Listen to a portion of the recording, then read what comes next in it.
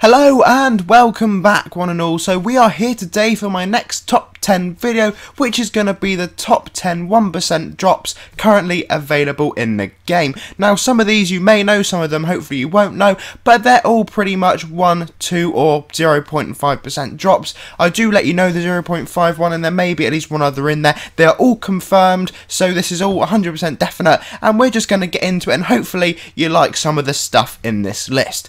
So at number 10 we have got the Skull Pauldrons of Vordred. This is of course from Epic Vordred and dropped by Vordred, if that makes any sense at all. They're not the most glamorous looking things, but for a rare drop that you may want to go farm, you know, it's definitely worth giving them a go.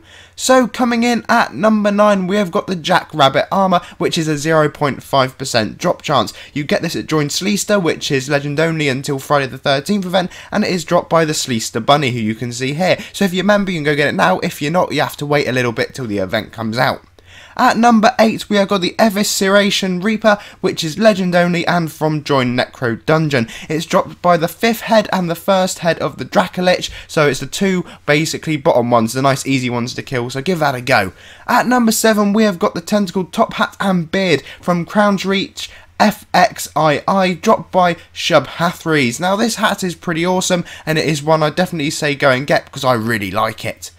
At number 6 we have got the Light Guardian Spirit Blade, a nice simple looking blade which is legend only from Lightguard Keep and dropped from the Mysterious Spirit. So I know it's legend only again, but again if you're into farming stuff it's worth a go.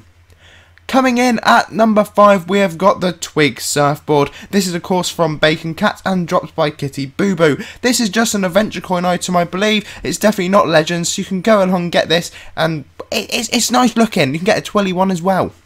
So coming in at number 4 is the Treasure Pile House item. You can get this at Join Winter's Heart, which is the easiest way, and it is dropped by Killer Krampus. You can also get it from a Berserk Leech, but that's from a totally different area, and I would definitely not recommend going there to get it because it's far easier to get it from where I've shown you.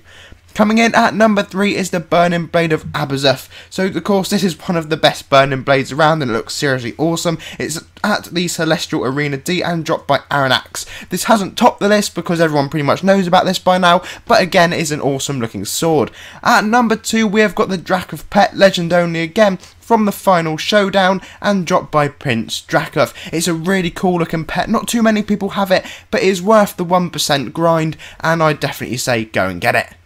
Coming in at number 1 is the Blood Scythe of Destruction, legend only from the Infernal Spire, dropped by Hellzeekle. Now guys, if you would like a video showing you non-member ones, leave a comment down below and I'll of course do that for you all. As always, don't forget to either like and subscribe, and I'll catch you all again in the next video incredibly soon. Until then, have a lovely day.